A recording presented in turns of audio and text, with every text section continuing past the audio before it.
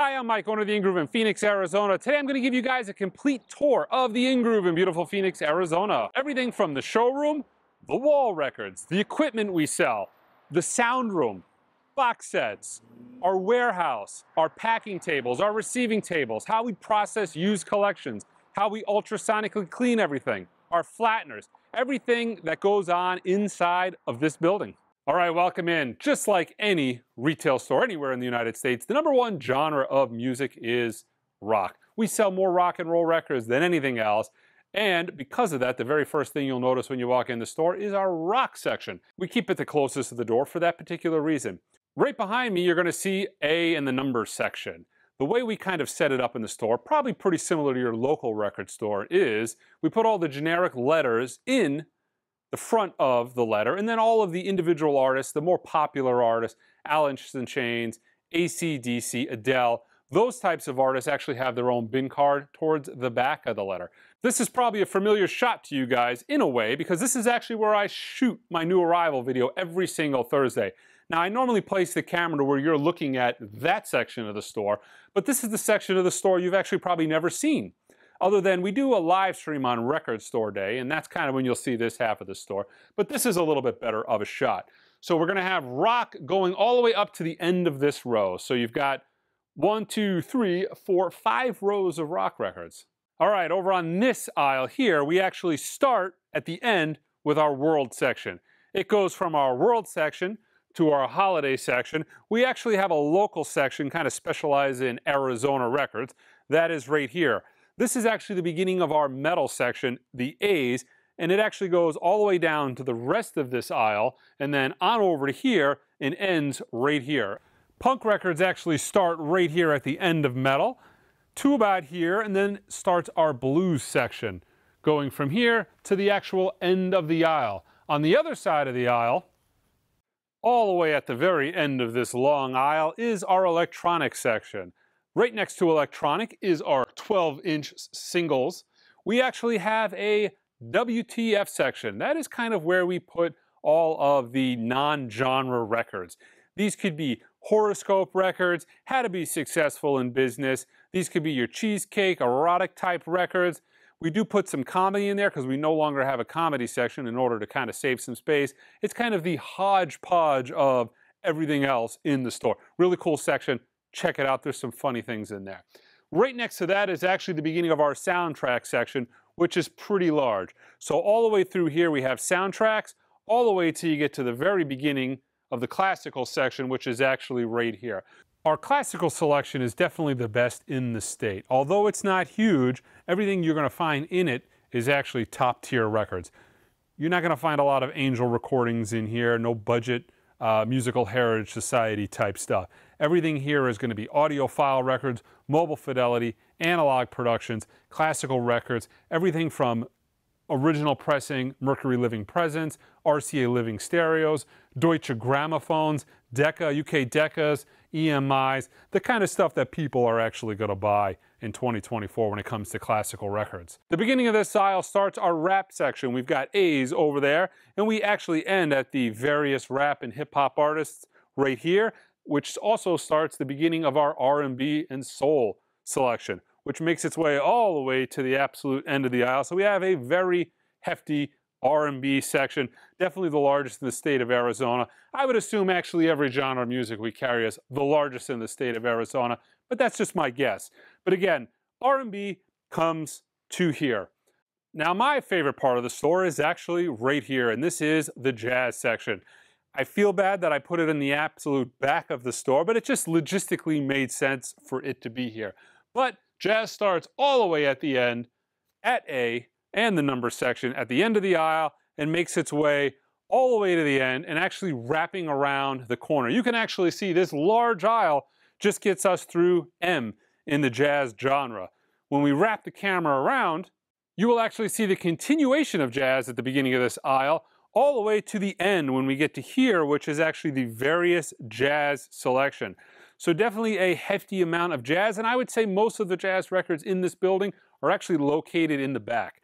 The very end of this aisle actually makes out our country section, which is going to be from about here to the end of the aisle here.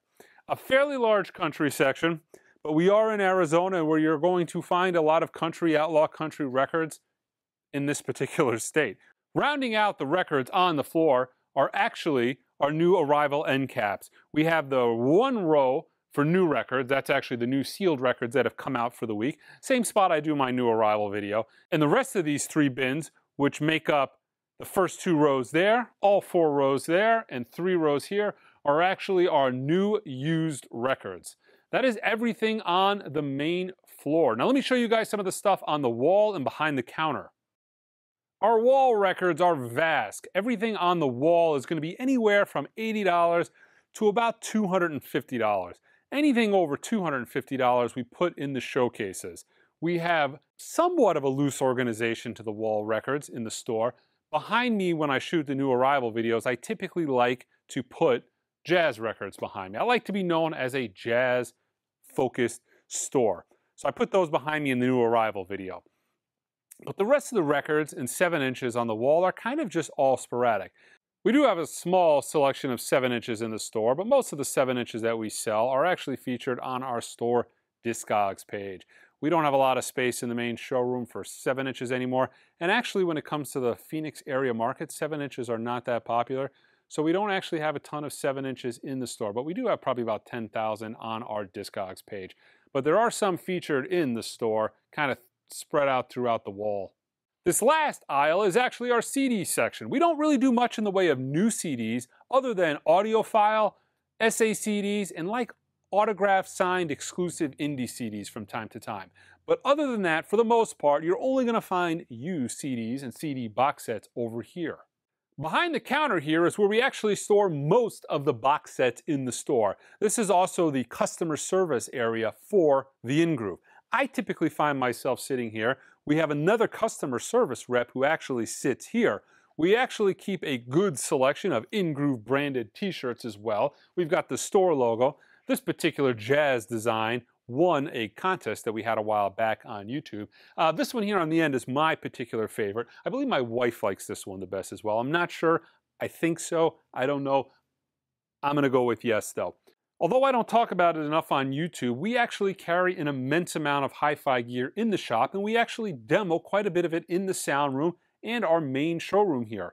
We carry a ton of brands. Some of the brands we carry are Audio-Technica, Dr. Feitgart, Cambridge Audio, Focal, Klipsch, Kuzma, Hi-Fi Rose, Mobile Fidelity, Musical Fidelity, Ortofon, Piega, Project, EMT, Riga, Technics, Thorns, Wharfdale, Yamaha. Although not everything we sell is on display, we actually stock and mail order a significant amount of these brands' components. This is actually our store hi-fi system. I would say this is one of the best hi-fi systems you're actually going to see at any record store in the country. But let me show you some of the pieces we have here. I actually have a Macintosh 2300 tube preamp currently set up, followed by a pair of 1200 watt monoblock Macintosh amps. That is the left channel amp. This is the right channel amp. You'd actually have probably seen some of these components from my hi-fi system quite a few years ago. I brought them into the store recently. One of my absolute all-time favorite turntables, and I actually ordered one of these for myself. I will show you that on a future video, and that is the Technics 1000 reference turntable. An amazing turntable. I actually have an Art Series Audio-Technica cartridge on it.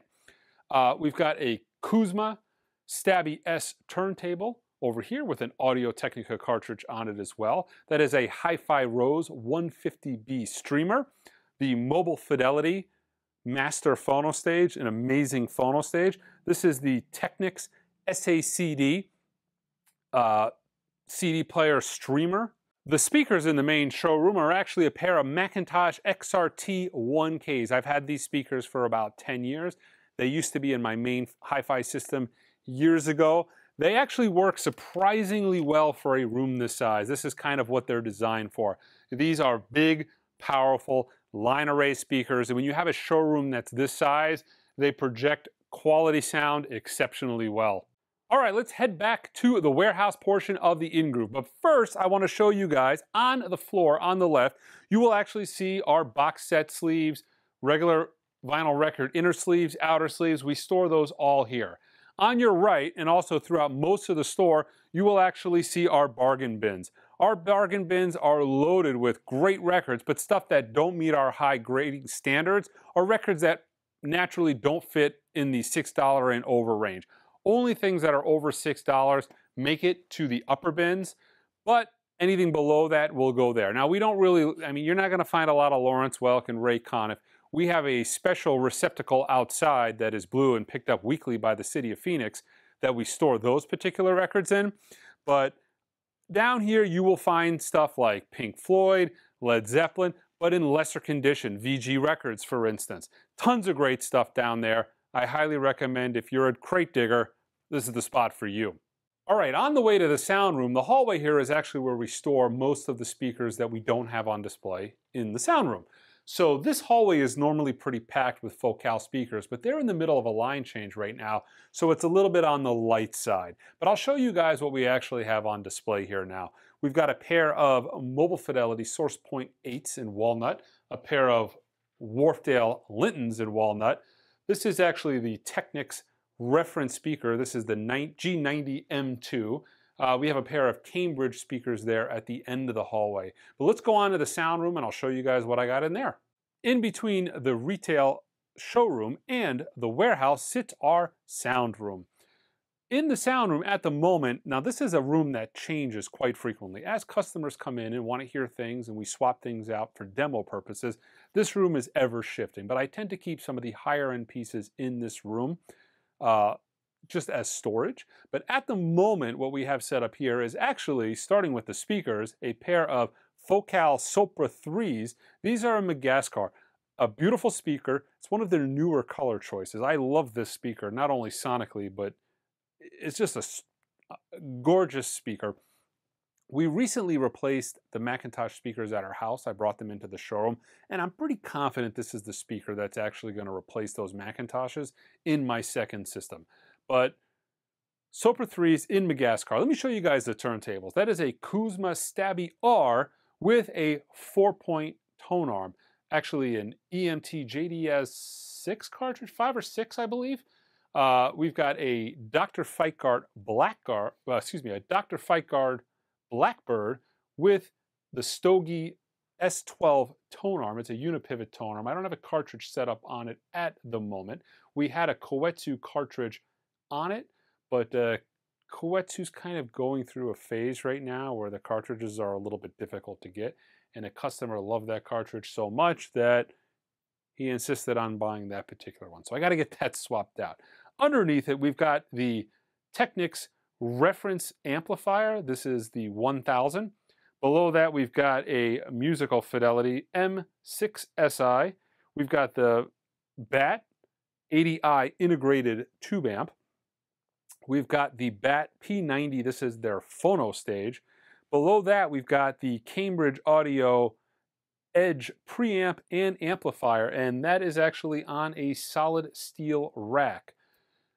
The room treatments in this room are all done by Vicoustic. It was a very long, tedious, and complicated process getting this done. I wanted to do it by ear, and because of that, I didn't know exactly how much stuff I wanted to buy.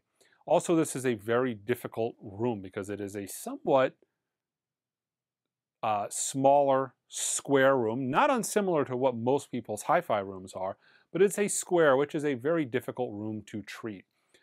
Not only that, as I got going, treating this room, Vicoustic stopped making this olive green color panel. So I had half of the room in this olive green panel. They stopped making it, and it took months to be able to get more of these panels to finish the room out. But I'll spin the camera around and kind of show you guys what we have behind you. To the left of the Sopra speakers, we actually have a pair of Piega wireless bookshelf speakers on the floor. Next to our demo records, a pair of Focal Canta 3s in walnut.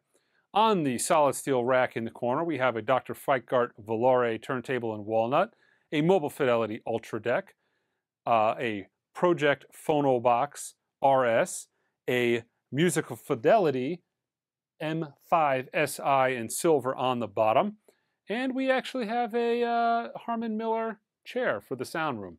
Over in the other corner, we actually have an old TEAC X1000 reel-to-reel player that we recently took in trade, sitting on top of another couple of trade amps. These are an amazing set of amps, very undervalued in today's market, but they were something else 20 years ago, top of the line, and they hold up extremely well today. I've got them on eBay at the moment. These are Theta Citadels, massive monoblock amplifiers. I have a Thorns TD1601 in walnut. Underneath that is a M8 musical fidelity preamp, and below those are the matching monoblock amplifiers. I've actually got room treatments all the way throughout this room, including the ceiling. All the used records that are brought into the store are actually processed right here. I have a record processor that sits here and goes through records all day long. Once he prices the records, he puts them over there in a staging area for me to take a look at.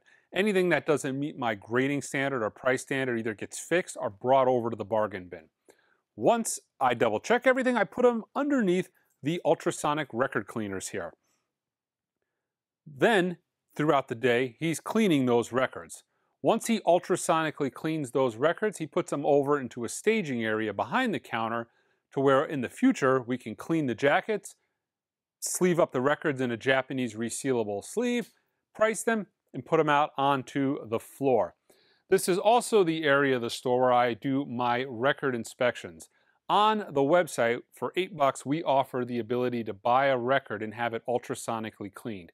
One of the benefits of that is not only do we ultrasonically clean it, put it in a new Japanese resealable sleeve, a mobile fidelity inner sleeve, but if the record is defective, I take care of it. If it's scratched, I go to the warehouse, I grab a new copy, and I start over. If it's warped, I can take care of the warping in the Furutech DF2 flatteners that I have over here. So you're going to get a perfect record with the inspection every single time. And this is kind of where I do that. This is the staging area for that. So behind the Furutech flatteners is actually also some of our Discog inventory. Some CDs, mini discs, box sets that we have on Discogs, and this is kind of the start of the LPs that we have on Discogs. We've got LPs, box sets, reel-to-reel tapes. We've got an immense amount of stuff on the Discogs page, and that kind of gets put behind us here. This is actually the packing table section of the warehouse where we do all of the shipping. I've got 4 packing tables to where I can have 4 people at a time mailing out orders. Behind the packing tables, we actually have all of my custom design mailers. These are all mailers that I've actually designed for different things. I've got some mailers to ship 1 or 2 records. I designed other mailers to ship box sets, UHQRs, one-steps, 20-piece orders, 40-piece orders. All of the boxes back here were designed by me. Everything short of the bubble wrap and the filler pads. This is actually our receiving area. This is where all of the records that are mailed to us actually start off. This is where they get priced, processed, and received into the system. We're actually going through some Record Store Day stuff at the moment. Behind me here, these are actually all the collections that I have that I'm currently working through. Many of these collections I have had for years that it's just taken so long to get to them. I actually have an off-site area as well where I store collections that I don't have room in this building for. All right, last but not least, I'm going to take you guys on a tour of our backstock. As you can see, most of the records that we have in this building are not actually on the retail showroom floor. They are actually in our warehouse. I got a lot of records back here. We also stock and mail a lot of equipment. You can see that all here on the back shelf, and then some more on this back shelf. And coming back up the aisle, you can see more records. We have a lot of records at the Ingroove in Phoenix, Arizona, the largest record selection anywhere in the state. Check us out online. Until next time.